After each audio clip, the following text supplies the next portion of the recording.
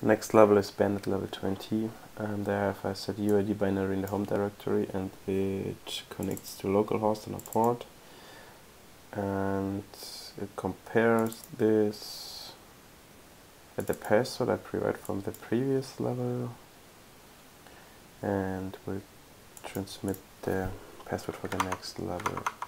So let's try it. I need another shell, SSH and bandit20 bandit.labs.overthewire.org.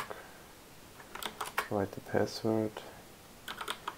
I will listen on a port 2000K.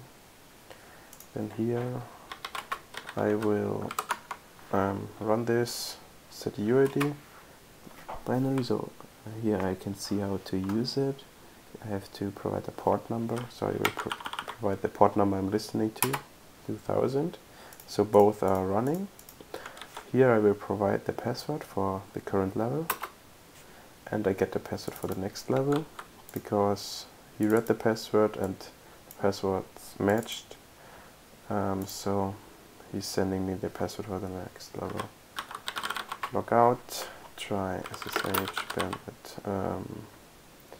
bandit21 bandit labs over the wire org,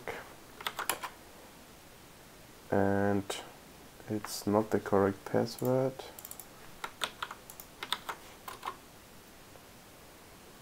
It's the correct password. I just copied the wrong one.